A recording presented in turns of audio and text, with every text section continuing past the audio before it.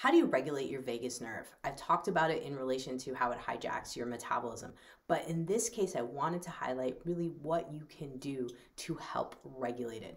You want your vagus nerve to work in terms of when you need to be in fight or flight, but you also want it to work and when you need it to be chill. So in this case, I don't want to necessarily say to chill it out, but we really do need to work on regulating it because unfortunately our modern lifestyle keeps it in fight or flight mode more than rest, digest, and chill mode. So what can you do to regulate your vagus nerve?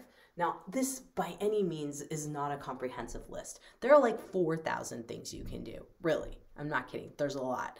But these are my go-tos. So breathing, 5-count inhales, 7-count exhales. Do it at least twice a day, maybe during your breaks during the day. Many of us don't take breaks when we get into our day. We need to do that. Get out in nature, go out and breathe. Notice I mentioned that. Get out in the mountains, get out into the water, get wherever you can go where there are birds chirping, you can hear them, and you don't hear all the sirens and cars everywhere. Somewhere where you can get out and see nature, experience nature. It helps. It's soothing to us. We are part of nature. We are part of this whole ecosystem, and sometimes we forget that. So, keeping that in mind. Next one, wind down routine. Hard stop on work, ease into your evening. The better you sleep, the better your vagus nerve is going to be in terms of regulating things because that's its job. It's the regulator. It tells us when to be scared and afraid of things, and it tells us when to chill and breathe and just relax. So we need to help regulate it, give it the right signals. Thoughts, that is a big, big factor. What you think sets off your vagus nerve. If you are grumpy, you have negative thoughts, you're going to go down this terrible spiral of just being negative, and your brain is going to keep telling your vagus nerve and vice versa that things aren't right, something's wrong. And in particular, a lot of folks will start having heart palpitations and things of that nature. That's a huge indicator that something's off with the vagus nerve, especially when you went to the cardiologist and they're like, yeah, there's nothing wrong with you. You must have anxiety. Yeah, because your vagus nerve is out of sync. It needs some help. HeartMath, great way to be working on that too. If you haven't heard about HeartMath, check it out.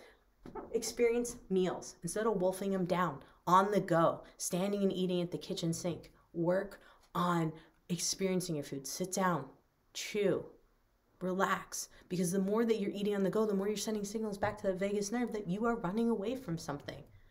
Plus, all the issues with the digestive system. Your brain literally is in your gut, and so everything coming back up, if the things in the gut are not, and everything coming back up, no pun intended, but what's going on in the gut is going to send back to the brain that there is something wrong. So the more gut issues you have, the more that you're going to have vagus nerve dysregulation.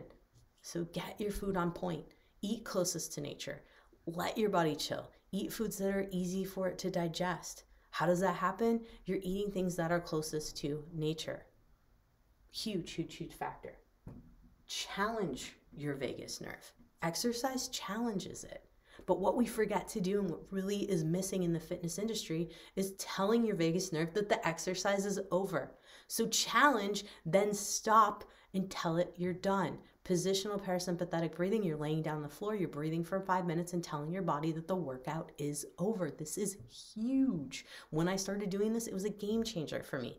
You want to be thinking about how to challenge your vagus nerve, but also how to bring it back into balance. What's another way to challenge it? Hot and cold temperatures, plunges, getting into cold water, getting into something warmer, going back and forth. You can do this in the shower. It boils down to circulation. It's a stimulatory response. You challenge your vagus nerve by working on different types of stimulation that work on circulation, since the vagus nerve controls where your blood's at any given point in your body every single day. So these are my top go-tos on how to regulate the vagus nerve so that you can get your metabolism on point, you can manage stress more effectively, and you can build your resistance. I'm Dr. Janine Krause. Thanks for watching.